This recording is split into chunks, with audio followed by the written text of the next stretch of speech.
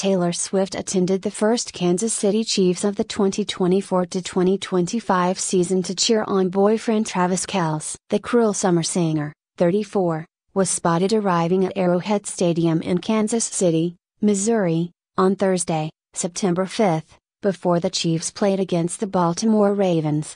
Taylor wore a two-piece denim set and red knee-high boots for the occasion, while her arrival was documented in a video shared by fan account @Swifterister.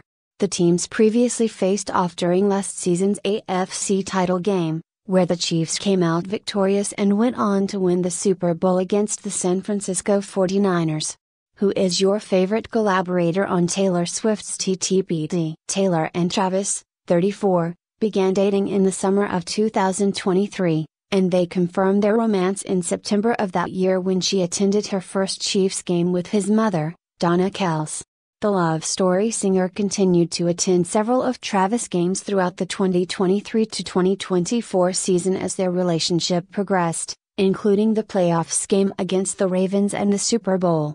After the Chiefs won the championship game, Travis enjoyed his hiatus by attending several of Taylor's international dates on her Eras tour. In fact, Travis even joined his girlfriend on stage during a June concert at Wembley Stadium in London. During the appearance, Travis accompanied Taylor and her backup dancers during a choreographed transition before her performance of I Can Do It With a Broken Heart.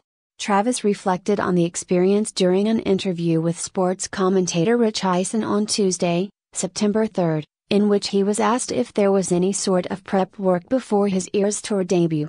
"I'm not going to lie. It wasn't a lot," the Ohio native admitted. "Taylor knew that when the lights are on, I'm going to have some fun. She put me in a position where I didn't have to do much for it to be a success." Travis continued, "She put me in a really comfortable part of the show, and I was just there not to screw anything up.